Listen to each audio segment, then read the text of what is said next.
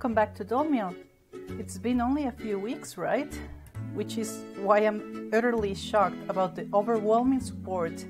16,000 subscribers.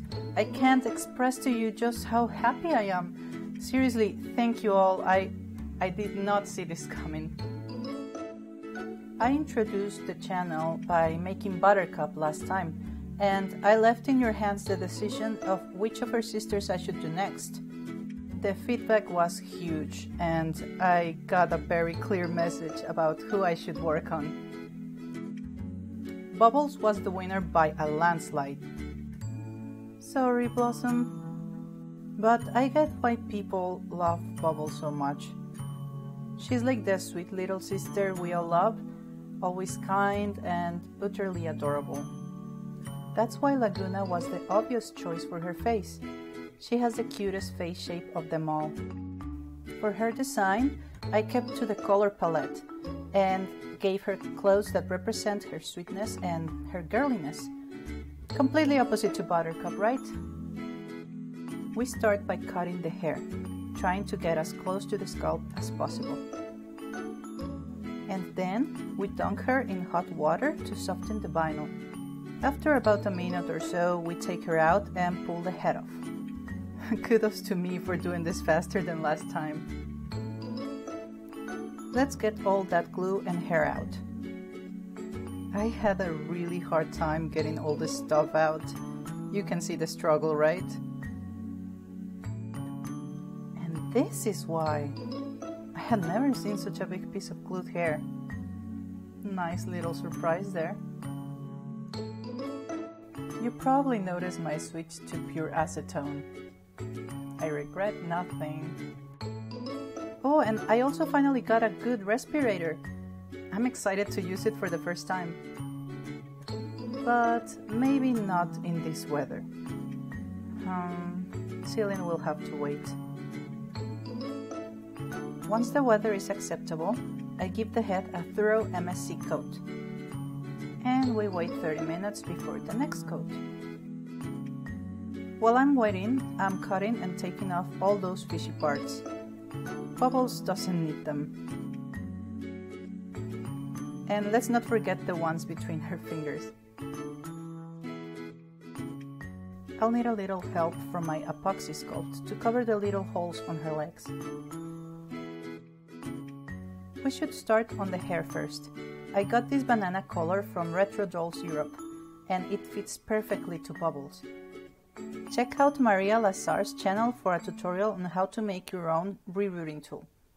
And we jump straight to it. It takes a lot of time and a lot of patience to do this, guys. It's my first time doing this, and boy did it take the whole day. Sadly, I ran into a little bump along the way. Ran out of hair, and I still had to fill out a considerable amount of head. So I decided to order more, but surprise, it was out of stock. I would have to wait. Meanwhile, we can work on something else, like the clothes. Let's use this little dress to make a new pattern. We separate all the pieces first, of course. And here we have all my fabric selections for the dress. Using some references, I'm making my own pattern. Basically, I'm winging it. Cross fingers. Then we pin the pattern to the fabric and cut all the pieces. And we sew everything together. Time for her accessories. I'm painting this bracelet green and pink to represent her sisters, just like I did with Buttercup's band-aids. I found this pair of shoes in my doll clothes box, and they're absolutely perfect for the concept art. That was good luck.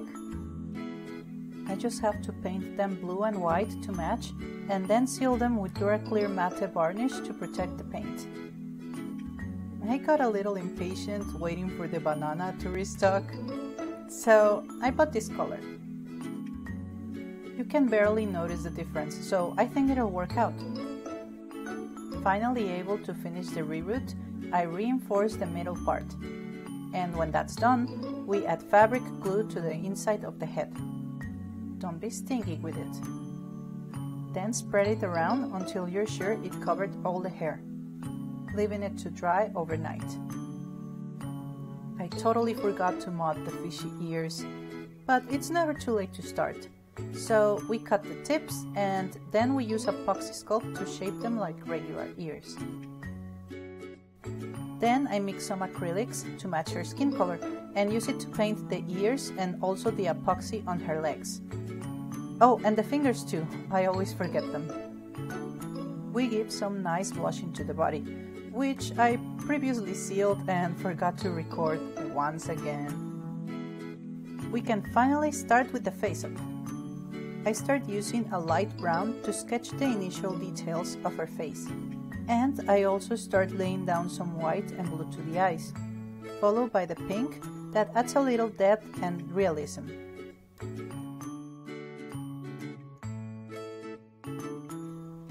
After that comes the black. We use this to define those lines better.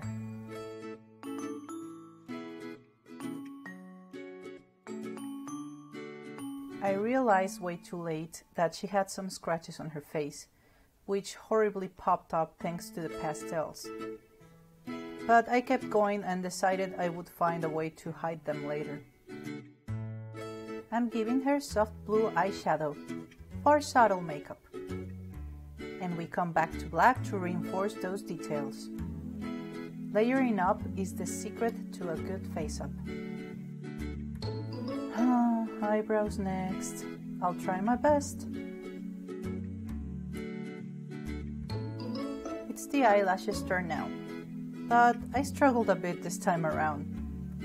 The black just wouldn't stick to the vinyl. I had to go over it a few times. I wonder if it has to do with the sealant? Anyways, I managed and I think I'm getting the hang of it a bit more. I decided to use yellow and make those eyebrows as close as to the hair color as possible, using light brown later to finish drawing the final details. That's my struggle, guys. Eyebrows and eyelashes. Taking out the acrylics again, I paint her eyes to different shades of blue and also paint the white to make them pop more. The little eye shines are an important detail. Without them, the eyes look very flat and a little boring. Using the white pencil, we add a few last details under the eyebrows and on the lips. Now I gotta cover those nasty scratches. So I gave her a little heart-shaped glitter piece, and why not? I think some white freckles will look cute too. Looks a little like stars, don't you think? Using my Pearl X white powder, I give her face a last glittery touch-up. And after sealing for the last time, we complete the face-up by adding some shine to those lips and eyes using gloss varnish. Alright, we gotta style this hair. I was following some tutorials, but believe me, making the hair stay in the position you want, not so easy. I had to go over it a few times, and I realized the hair from the concept would not match exactly. But I will make it cute either way. So the next step was to dip the hair in boiling water for the curls to set. But, oh snap, didn't realize until too late I should have probably not dipped the whole head in, because the rubber bands would break.